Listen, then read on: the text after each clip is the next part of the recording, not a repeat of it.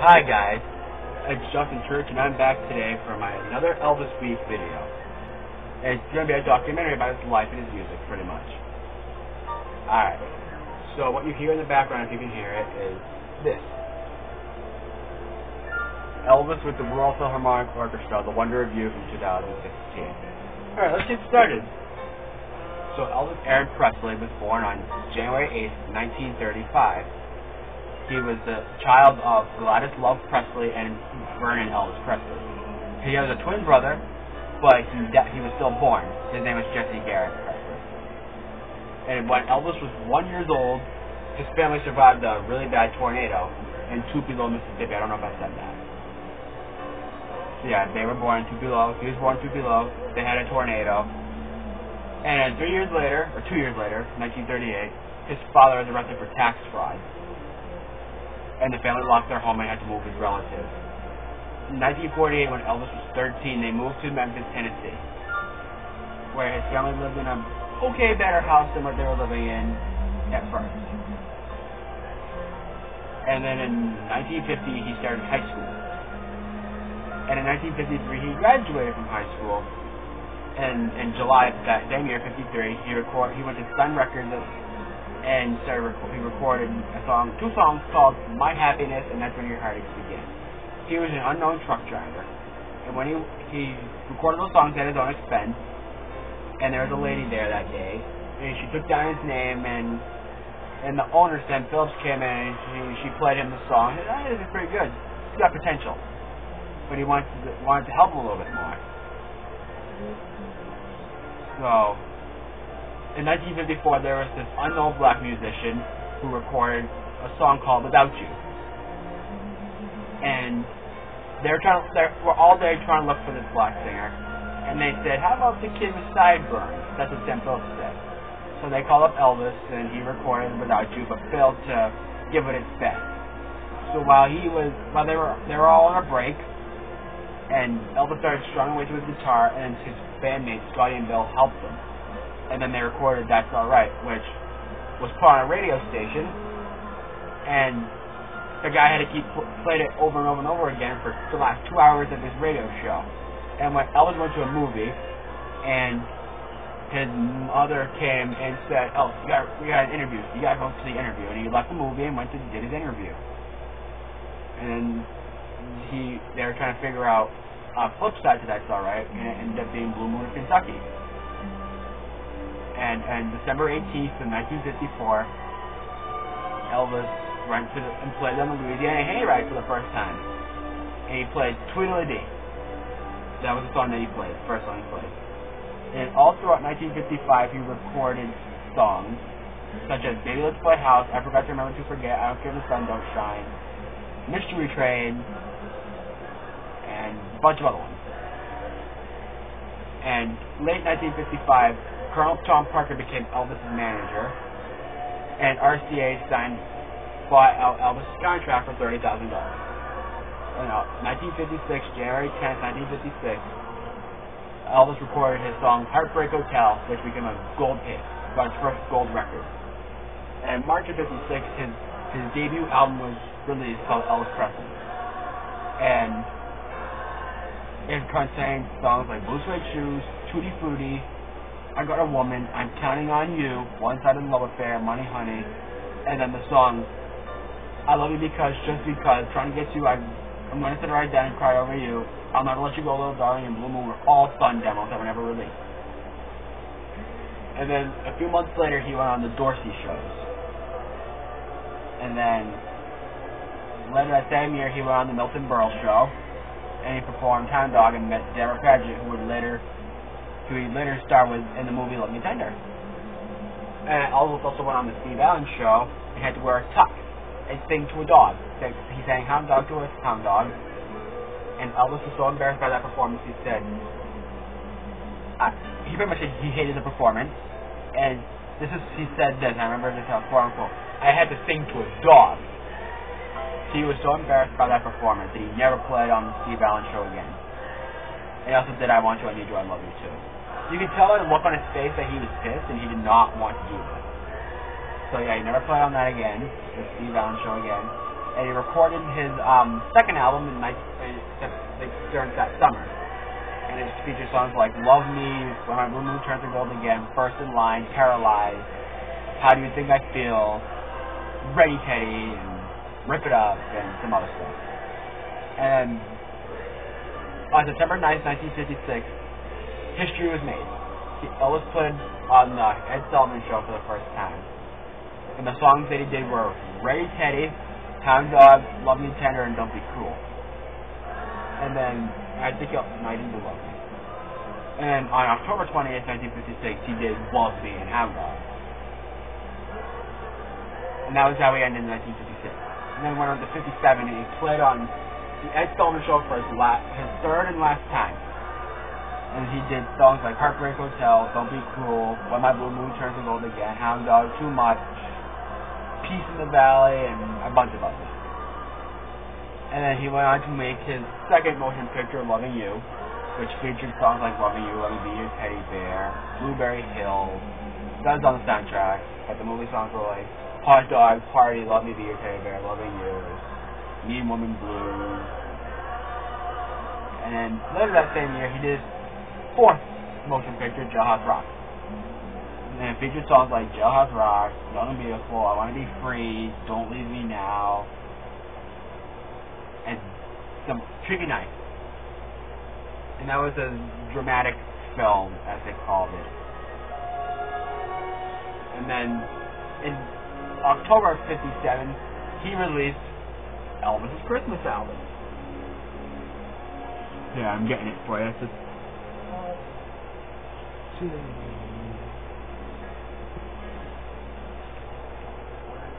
And this is with the packaging, the cover. This is not the most beautiful record that he has released. The original pressing. This is just a Friday music. You can see it's an original on the barcode. And it came with a booklet.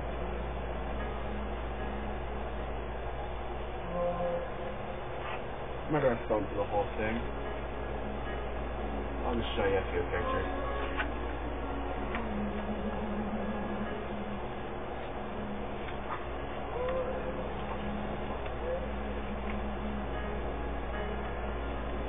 Alright, so yeah, that.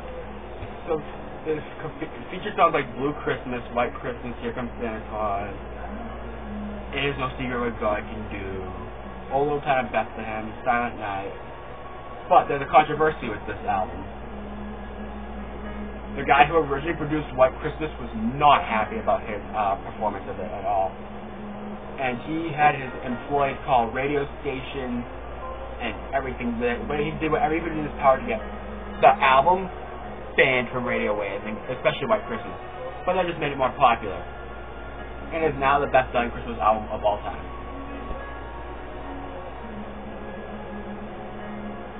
And then we move on to 1958. Elvis did his movie King Creole, and King Creole from January 20th, 1958 through March of 58. There's a big controversy because Uncle Sam come calling to him while he was filming the movie, and there's threats, calls, and people were saying he was that the government. This was just the government's way of ruining Elvis's career. And so the government finally said, okay, we'll let him film this movie, but then he has to start his training. So after the movie was done being filmed, he did his training, and then he became Sergeant Presley or G.I. Presley, something like that. And he went on to Germany, was stationed in Germany, and all that other fun stuff. And while he was in the army, his mother got really, really sick. So he went home on an emergency call thing, and he stayed with his mother, and she was in the hospital.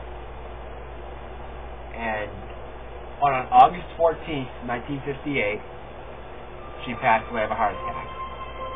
And Elvis was absolutely devastated. And he went, and then after they had a funeral, and after the funeral was done, she But he went back to Germany and did his time. It took his 2 years. And on March 7th, 1960, Elvis had returned home and recorded Stuck on You and Fame and Fortune. And then he was also featured in the Frank Sinatra Show special called Welcome Home, Elvis. And then he recorded Elvis is Back. And then he went on to make another motion picture, GI Blues, which is about a soldier in the army. And when he found out about that, he was not a happy camper. He said, "Are you kidding me? I just wore the suit for 2 years. I have to start wearing it again," and he was not happy at all whatsoever. So he did his movie, and then he recorded his first gospel album called "Just Hand in Mine," and didn't get the attention that it should have. And then we move on to 1961. He recorded his album "Something for Everybody," and then he did his most popular movie, "Blue Hawaii." And it was his most popular movie, like I said, because of the song "Can't Help Falling in Love." And then we move on to 1962. Elvis made another movie called "Girls, Girls, Girls," which had the hit "Return the Sender," and he also did an album called "Potluck" with Elvis. And then we move on to 1963. I also just remember in my head, he did another movie in 1960 called "Flaming Star." But that's our, I know, now we're moving to 1963. He did a movie called Fun in Acapulco. And then in 1964, he did Roustabout. 65, he did Girl Happy and Tickle Me. And 66, he did Frankie and Johnny recorded the hit Every Day Was Like Christmas. And 1967 comes around and he released his second gospel album, How Great Thou Art, and it went gold and all this other stuff. It became a really, really, really popular album. It was the only Grammy he received was for How Great Thou Art. He won a Grammy for it. It was the only Grammy he had ever won in his lifetime. And then Elvis was sick of the movie career, his movie career. He was done. He didn't want to do it anymore. He wanted to get back up on stage. And comes the 1968 comeback special. And he performed a whole bunch of songs. And he became popular again because his career was going down in the toilet, as they said. And he was not happy at all. So he wanted to reboost his career. And he was watching the news one night, and they're talking about him. He said how his career's done. He pretty much like about a 6-day comeback special. They're saying this is probably not going to work, and everything's going to be all over, and all that. And he shot a TV, which he did plenty of times during the next decade. He shot a TV, and he went and did a 6-day comeback special, and it was a big success. So, you know, they said, oh yeah, it's not going to work, he's going to be done, blah, blah, blah, and it worked. He became successful again, and everybody cared about him again, and the Beatles, you know, they had overtaken his career, you know, during the time, and he met the Beatles in 1965, which I forgot to mention. But, yeah, the Beatles had overtaken his career, and he was unhappy, and he wanted it back, and he hated the Beatles. But, yeah, he got his career back, you know, he became famous again, and then he went on to record From Elvis in Memphis, which features stuff like Suspicious Minds, and some other songs, like, you know, and Elvis in the Ghetto is on there. Yeah, his hit single, Suspicious Minds in the Ghetto, and In the Ghetto, they can't do shit. And now we move on to the 1970s.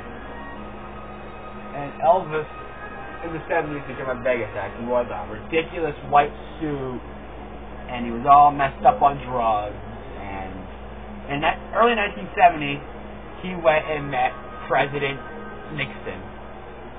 And he wanted all this, like, badges and all this, like, spy stuff. And he was all like, I think the president was a little weirded out, like, kind of shocked in a way. And they took this famous picture of him and the president and Elvis shaking hands. Very famous photo. And while And then we went on to 1971. Okay, Elvis, did a bunch of concerts, really wasn't recording any album. But he did, however, do an album called The Wonderful World of Christmas, which was his second and last Christmas album that was on a greatest hits. It was his last Christmas studio release. And it features some songs like Oh Come All Ye Faithful, The First Noel, and some other stuff. Then 1972 comes around, and he plays at Madison Square Garden for the first time. And there was an interview, and he was talking about how he was doing the New York thing, and it's the first time he ever played at Madison Square Garden. And Paul Stanley from Kiss recalls that he was a taxi driver at this time, and he says he remembers driving people to see Elvis at Madison Square Garden. He said one day that he'd play at Madison Square Garden, but we're not going to talk about Paul Stanley. I was just saying that because he just said that he remembers doing that. And then 1973 comes around. Elvis performs his Aloha from Hawaii via satellite special, which got like 1 billion viewers, and then throughout that year he was hospitalized twice for overdosing. And one time during that year too, he was in a 3-day coma in his hotel suite that he was in. In 1974, it wasn't getting much better for him. He recorded some stuff like "If You Talk in Your Sleep, Don't Mention My Name," and released a couple different albums. And then we go on to 1975. He was getting worse, his health was getting worse, and he released the album called Today, and pretty much that's it. And then we go on to 1976, and his health was even worse than before. So now he's getting bigger. You can tell that something's wrong. His health is declining, and nothing's looks good for him. Then 1977 comes around, and he was doing a bunch of concerts. He released his last studio album called Moody Blue, which is on blue vinyl. I'm not gonna look through it. And Elvis was really sick during that year, and he did his final NBC television performance when he kept laughing through "Are You Lonesome Tonight?" Then August 16th, 1977 comes around. Elvis was up all night the night before. He's out at 4 o'clock in the morning playing racquetball with all his friends and his then fiancee, Ginger Banks. It's not Ginger Banks, I can't remember. I honestly don't remember what her last name was. All I know is her name is Ginger. And then at the end of that day, he was on the toilet and he died, pretty much. Which that was 41 years ago today. I don't know if I mentioned that to be good, but yeah, today was the anniversary of his death. This is Elvis 328. I think I mentioned that. But he had a heart attack. He's pronounced dead at 2:30 in the morning. I meant 2:30 in the afternoon. And people went and swooped over to Graceland, and millions of people were there. People were like getting sick, getting injured, getting trampled on. 2 teenage girls died, and that's pretty much it. Though Elvis is the most well-known musician of all time. Even now, 41 years after his death.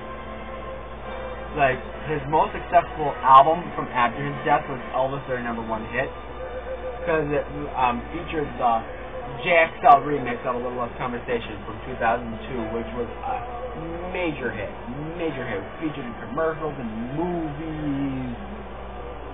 And yeah, Elvis is still one of the most well-known singers of all time. He's been dead for 41 years. I mean, look. We still get these. We get these Royal Philharmonic albums every year.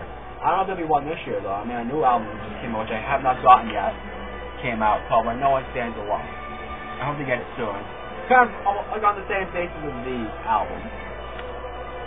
The Philharmonic. Alright, so I hope you enjoyed my little documentary. I mean, it's not like no big, 3-hour-long documentary or nothing like that, but I did what I could. And, I explained the history, best of my knowledge. And, I didn't mention everything because some of the stuff really wasn't that important to mention. But I think I did a pretty good job. I brought down some of the basics.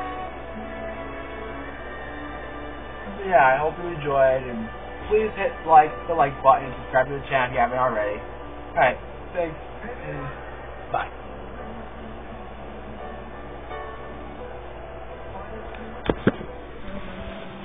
Yeah, I know, I should have stopped it, but okay, let's listen to the song for a few seconds.